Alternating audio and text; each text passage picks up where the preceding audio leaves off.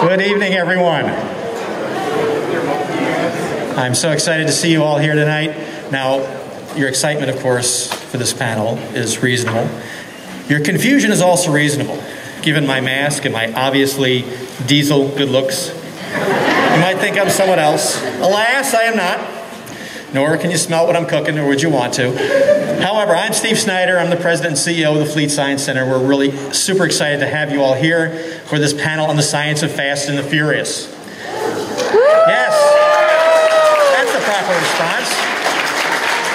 The Fleet Science Center has been partnering with Comic-Con to do panels like this for a number of years now, mostly because our mission is to realize a San Diego where everyone's connected to the power of science. And we know there is no more powerful gateway drug to science than comic books, science fiction, fantasy, and popular culture. Because everything leads back to science in some way or another, so we're very excited to be doing this. We're also excited this year, not just to be down here at Comic-Con, but also be welcoming Comic-Con to the park. As some of you may know, today was the opening day of the Comic-Con Museum, with their first one opening down in Balboa Park.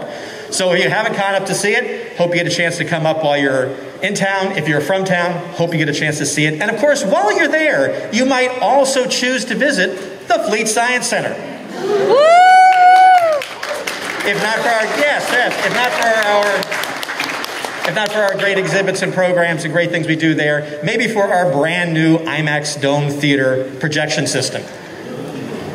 Kick-ass giant lasers on a giant screen. Right now, if you haven't yet seen, you come up and see Ghostbusters Afterlife. It stars, by the way, apparently the world's sexiest man. Go figure. Now imagine that, giant-sized, and everything else as well. So please, come on down, visit the Fleet, visit the Comic-Con Museum, come on up. We do have a QR code here. If you snap that, you can get on our 21 and older, our after-hours lists to send you all sorts of information about what's going on with the films, new things that are coming up, and great events. So with that, I'm going to say thank you all for being here. I'm going to turn it over to Cassie, and enjoy your panel.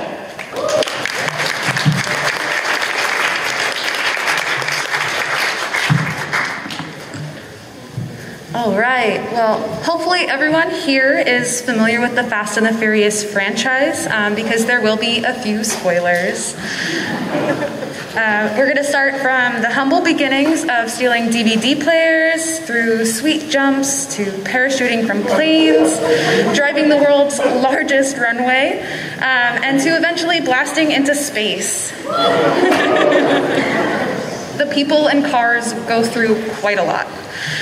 We acknowledge that the science here is in quotes. There are plenty of disconnects from reality, but it's a lot of fun. So let's go ahead and jump in. We're going to start with Melissa here to the left and just kind of head down the line. Yeah, hi, I'm Melissa Miller. I'm a volunteer with the Fleet Science Center, and I'm a science communicator. This panel was just kind of my idea, and so I'm here to just be support and enthusiastic, and I'm going to play some clips just for those who may not be up to speed on all the ridiculous things we're about to talk about. Did you just say up to speed? Oh.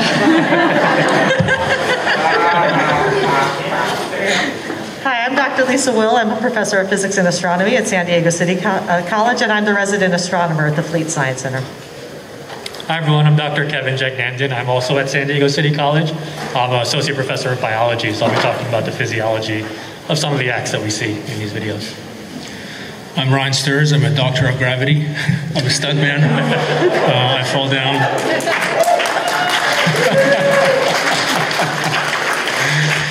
I'm the only non-Ph.D. in my family, believe it or not. I'm the black sheep. I'm a stunt coordinator also. I'm a second unit director, and I run the motion picture driving clinic. It says motion picture driving school. That's wrong. It's motion picture driving clinic. We're on Instagram, and we're building a really cool website that should go live in a couple of weeks. Hope to see you. If you guys ever...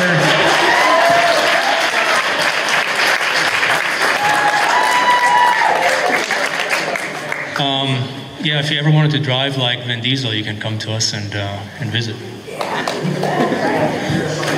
I'm Kayvon Bakhshandeh. I have been working at my family's auto repair shop off and on since I was 10 years old. I'm currently getting my master's in mechanical engineering, and during that time I've been a part of teams that have built many Formula One and many Baja cars for competition.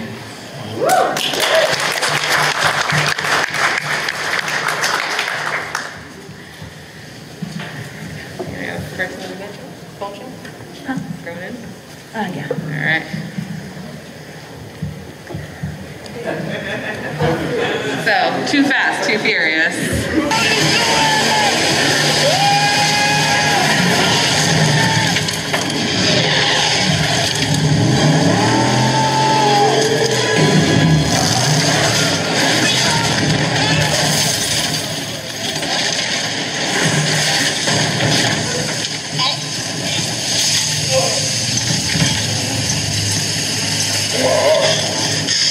I think I broke my arm.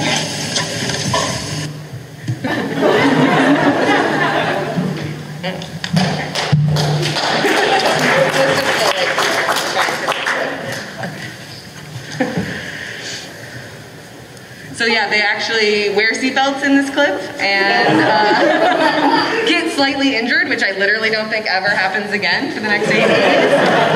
So Kevin, maybe you can tell us a little bit about how that would work in real life. Yeah, sure. So yeah, this is kind of one of the only scenes I think that they wear seatbelts in the entire franchise, which is kind of weird. But so I'm going to do my best to try to sell some of these scenes rather than just completely dismiss it. So they're wearing seatbelts. So when we think about a car crash, really the first thing we have to think about is the absorbing of energy. We're going 100 miles an hour, we're crashing into a stationary object. Where's all that energy going to go into? It's going to go into the car, and it's going to go into the people that are in the car. So when you're thinking about the people that are in the car, and you're thinking about what they're absorbing energy from, it's whatever they come into contact with. If you're wearing seatbelts, that's what you come into contact with. So in this case, if they're wearing seatbelts and they have like the double harness seatbelts, the first things that's going to come into contact with that seatbelt is their collarbone. So that's usually what's going to be the first thing that breaks or fractures. And then the rib cage, right? So that's where the seatbelt's going to cross. So in this scene, I think Roman, Tyrese's character, says that he breaks his arm. I can kind of see that. That's okay. That's kind of legit. But you probably see some more injuries up in the collarbone and the rib area. Other things that happen with the seatbelts is the band that goes across like your waist. Usually you want that to cross over the pelvis or the hip so it hits the bones. But if you have it too high and it's across the abdomen, now there's no bone there to protect you. So now it might dig in and cause some internal damage there as well. But so that all sounds bad, but without the seatbelt, it's way worse, and it's a miracle that they survive anything. So without the seatbelt, what are you coming into contact with? Instead of a seatbelt, you've got the steering wheel, you've got the windshield, you're going through the windshield. So a lot more damage is going to happen without the seatbelt. So even though it sounds really bad, with the seatbelt, it could be way worse. The other thing you see is in this scene right here, Paul Walker's character Brian, he's holding his head, likely a concussion. You can see there's no airbag that came out there. So chances are he hit his head pretty hard on the steering wheel. So definitely a concussion there. And if we were to continue to play it, you would see that he pulls out a gun and tries to shoot somebody. That's not going to happen if you have a concussion. You're not going to be in that kind of situation at that point.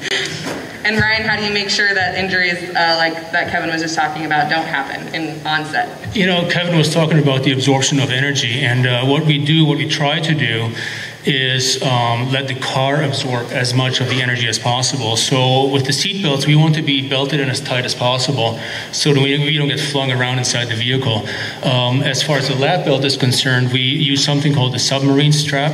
It's a strap that goes between your legs and ties into the lap belt to keep the lap belt from riding up. So it keeps the lap belt right on top of the pelvis. The lap belt is really what keeps you in the seat. The shoulder belts keep you from going forward. We would disable an airbag because an airbag is really basically like a really, really hard punch to the face. It can save your life in a real life accident, but it's mostly uncomfortable if you crash a car on purpose. Sometimes directors want to see the airbag go off, and what I would do is I would just hike my seat as far back as possible and try to not get hit in the face too hard. Another thing that happens with airbags that's interesting that nobody thinks about is the fact that the airbag material is very, very rough. It's abrasive. It's almost like canvas. And so you might get rug burn, on your forearms, in your face. It's just, I don't recommend it. And one more thing, back to sacrificing the car. So if I were to jump a car, the worst landing you could imagine or that you could want as a stunt performer is a pancake landing where the car comes in like this and lands on the rear wheels first and then pancakes down. That's a backbreaker. What we would try to aim for is a nose first landing. what happens is the nose of the car absorbs the impact, the frame breaks, we talked about this, Kayvon, the frame will break or bend, and that absorbs enough energy that the landing actually becomes very soft.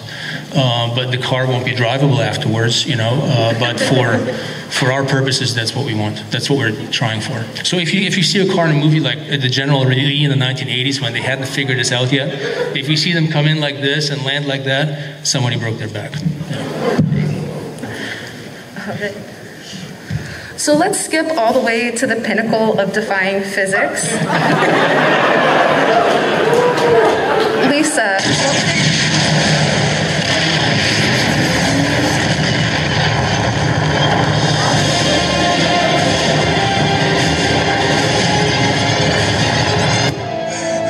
We're in outer space! Told you numbers don't lie. This is crazy, bro!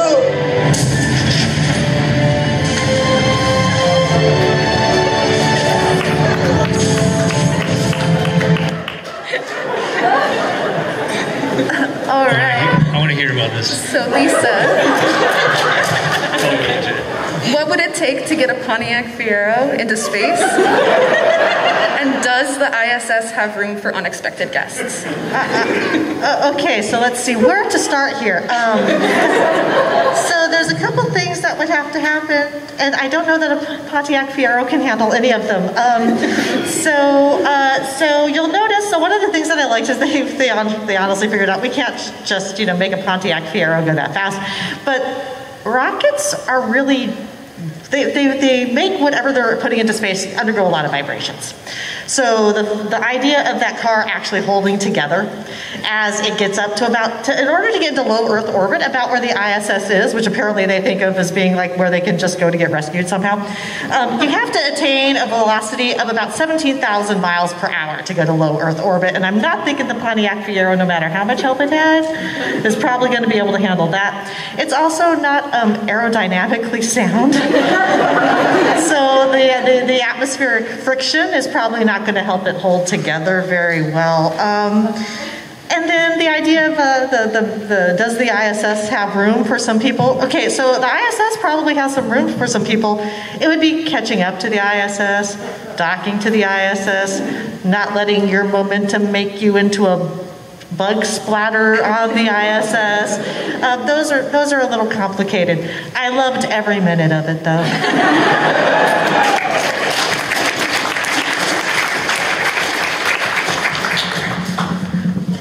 So throughout the franchise, they frequently use NOS for all of the vehicles.